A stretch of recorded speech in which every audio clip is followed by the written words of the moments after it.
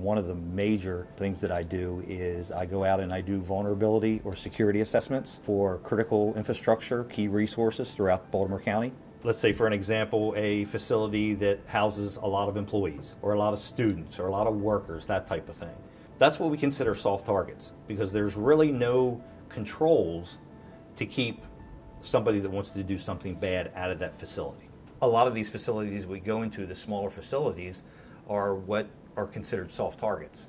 So they don't have a lot of the security and the CCTV and all these other security provisions in place. So we go in and do an assessment which allows them to take a look at a list of recommendations and say, okay, this would be best for us, or this would be best for us to implement. Detective Lindhorst won the Foundation's Crime Prevention Award 2 years ago.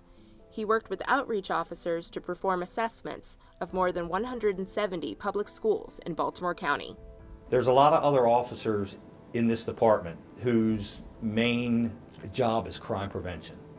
And I see myself as being very fortunate to be picked, because in my opinion, any of those other officers from any of those other precincts could be sitting in this chair right now.